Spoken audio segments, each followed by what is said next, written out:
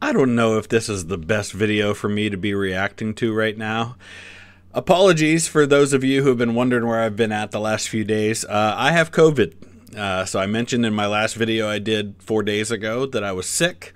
Turned out it was COVID, and now my kids all have it as well. Well, my boys have it. My daughter's been immune so far.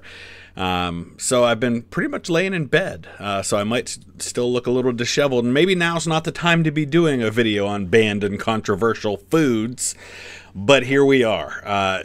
There are really probably two channels that I instantly get hundreds of people requesting the second they have a new video that comes out, and Onella Academy is one of those. So this is one of those rare occasions where I will not wait a week for the video to be out before I'll do a reaction. A lot of other people have already done their reactions to it, so I'm going to do my breakdown, my commentary on it as well. Hopefully you have already seen the original. If you haven't, please make sure that you go over and support the original content creator. We want him to keep making videos and do it more often. So the link's in the description if you haven't seen it. Definitely check it out. Just as always, a warning, Onella Academy is not typically a family-friendly channel, so if that's important to you, be warned. With that in mind, let's go ahead and dive into this one. I'm a little nervous. Hey Majors, so I'd like to start off with a little biology lesson. When a species finds itself living on an island, it can start to evolve in strange ways based on the different pressures applied by the new environment. This is called island syndrome, and while it can manifest in a lot of ways, the biggest driving force is often a lack of predators. For example, the dodo lost its ability to fly since there was nothing to flee from. The Saint Kilda field mouse got twice as big since it no longer had to hide. And with no one around to bully them, the Sardinians started putting maggots in their cheese. Meet Kazumartsu, literal translation, rotten cheese. I said this a while back when we were doing another video that involved talking about food and things like that, that think about some of the things that we eat that are really commonplace parts of our diet. At some point, somebody had to figure out that you could make that. I use the example of my family's fudge recipe that has been passed down, at least going back to my great-great-grandmother in Kentucky. And I thought to myself, who figured out that you could add so much sugar and so much milk and boil it for a certain amount of time and then add some peanut butter to it and a little bit of vanilla, and poof, you have this really amazing tasting, what is basically a candy. Who figured that out? Who figured out that you could make popcorn? Who figured out that putting a paste of tomato and sugar and vinegar onto ground up cow that's been cooked would taste really good? Oh, and you could throw on some pickled cucumbers on there as well. So while some of this stuff sounds gross, I get it. I get it that somebody figured out, ooh, this isn't bad.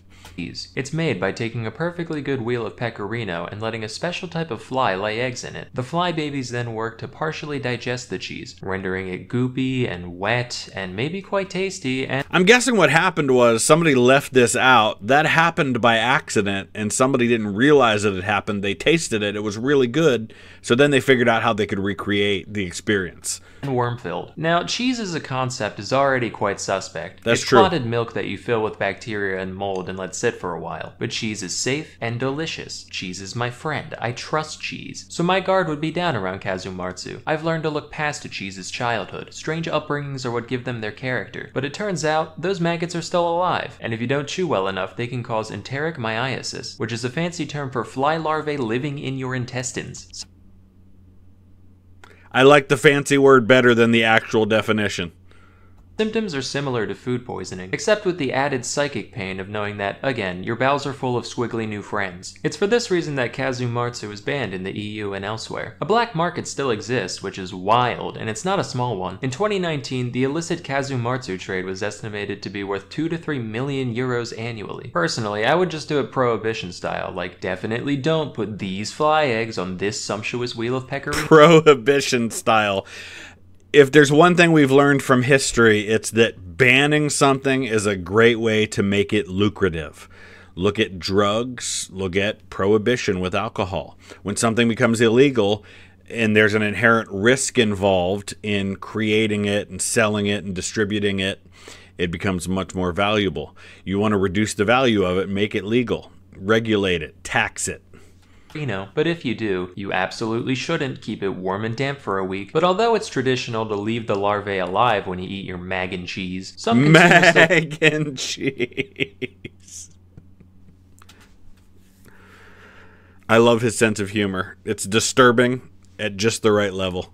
Prefer them dead, shockingly. In that case, one puts the cheese in a sealed bag, and when the maggots run out of oxygen, they writhe around and fling themselves all over the place. This is heard as a distinct pitter-patter against the walls of the bag, and when the sound stops, the contents are ready to eat, like popcorn. Shark fin soup is one most of us have heard about already, mostly in reference to its effect on shark populations and the wastefulness that goes into making it, until recently. Now, here's the thing. I don't like seafood in general, and I have a general rule when it comes to my food that if it looks like it did when it was alive, I won't eat it.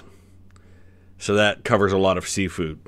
Though, I never looked into the nature of the dish itself. I figured, right, the fins are just the only part of the shark worth eating. Big whoop, it's probably not much different from, like, swordfish. Apparently, though, I had it backwards. Shark fins aren't even meat. They're made almost entirely of cartilage and collagen. They are the last part we should be eating. That's why it's only made into soup, because without being soaked in broth, it has zero flavor or nutritional value on its own. Now, this actually makes a lot of sense because there are stories throughout history of people making things like bone broth, right? Where you're in situations where there's a desperate lack of food, a lot of times when there's a siege going on and there's nothing else to eat, they'll start eating like the leather from shoes, or they'll boil things like bones and eat the broth because it's better than just straight water. At least it's pulling a little bit of nutrients out of the bone.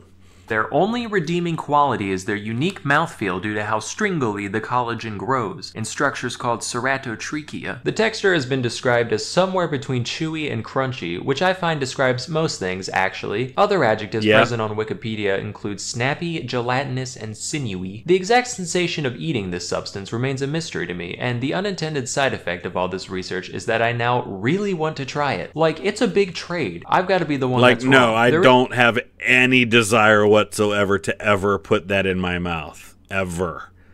There is imitation shark fin soup available, but I've already decided that it's not nearly as good. So I've come up with a compromise to this controversy. Everyone on Earth gets just one bite. Say there's 10 bites to a fin, 4 fins to a shark, 200 million sharks die, sure, a necessary casualty, but then we can end the practice forever. All done.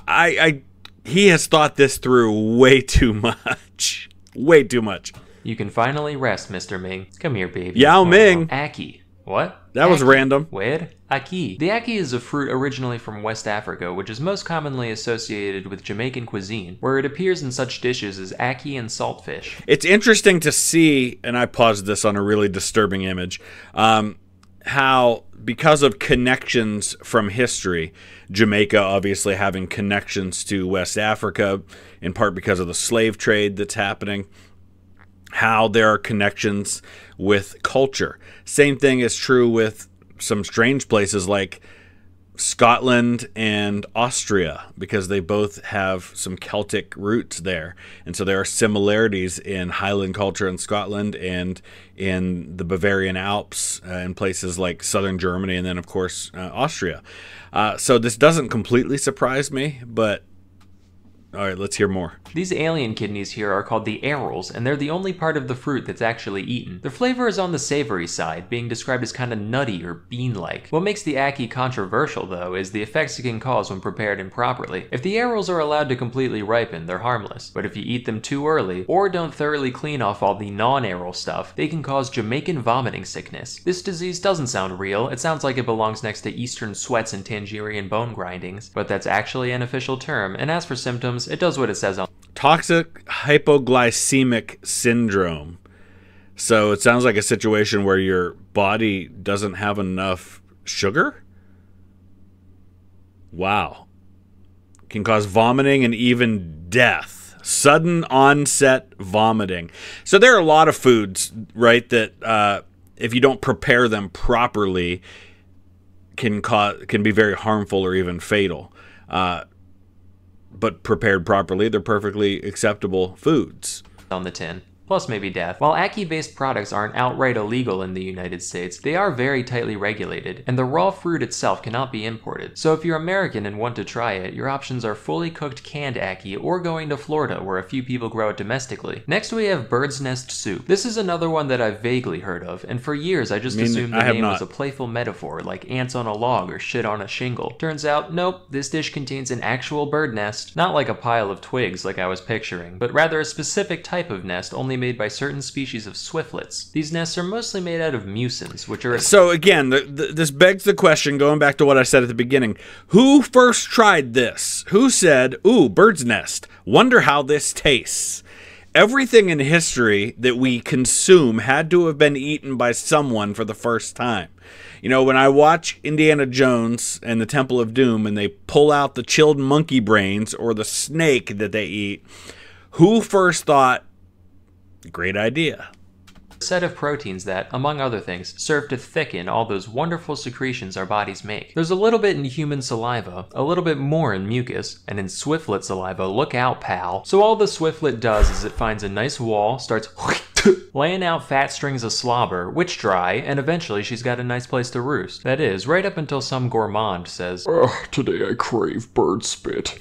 You can keep the eggs though. And they then reconstitute it back into its original gelatinous texture. Unfortunately, these nests can't enter the US since, believe it or not, eating bird saliva is a great way to catch bird flu. And now the time has come to speak of the ortolan.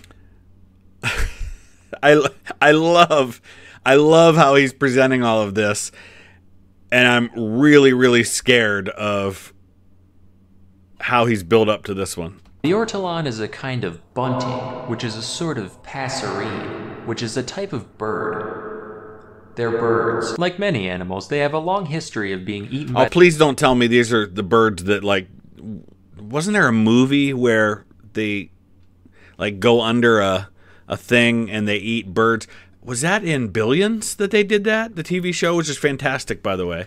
The French. But what separates the ortolan from your average squab or pheasant is the unique way in which it is prepared and eaten. They're typically caught with nets and kept in the dark, which causes them to overeat for some reason. Once it's about twice as fat, the entire bird is then thrown into a container of brandy, alive, and sealed in. While this serves to marinate the creature, it also drowns in the process, thereby killing one bird with no stones. The ortolan is then roasted, plucked, and presented whole to the consumer, who inserts the carcass into their mouth, feet first. As they chew, one hand continues holding the bird's head, while the other picks out the larger bones. This whole ritual is usually performed with a towel or... This is... I gotta check. I think that was in Billions.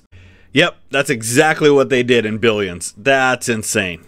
Large napkin over one's head. There's a few explanations for the purpose of the towel. Some say it's just there to keep the aromas in, while others say it's there to, quote, shield from God's eyes the shame of such a decadent and disgraceful I'll go act. with that one. Yeah, this one I'm okay with not trying, actually. Notable fans of this dish include, not joking, Bill Cosby and the guy who invented the lobotomy. To be part of that social...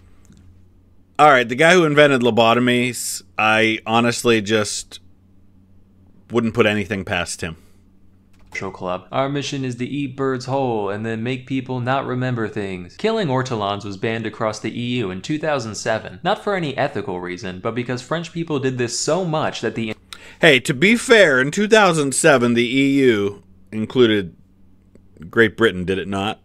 I see the Republic of Ireland is still showing there. EU in 2007, not for any ethical reason, but because French people did this so much that the entire ortolan population was threatened. Thankfully, as of 2018, their conservation status is under least concern, so hopefully the French can get back to it soon. Anyway, that's all I have for today. Till next time, I'm Sam Onella, and thank you for watching. I have questions, so many questions that I don't think will ever be answered, but fantastic job as always from Sam Onella. Some interesting stuff. If you want to see some of the other videos that I've done reactions to from him, I'm going to throw up some links here in just a second at the end. And as I said, please go and check out his channel. Let's support our original content creators so they keep making great content. Thanks for watching. We'll see you again soon.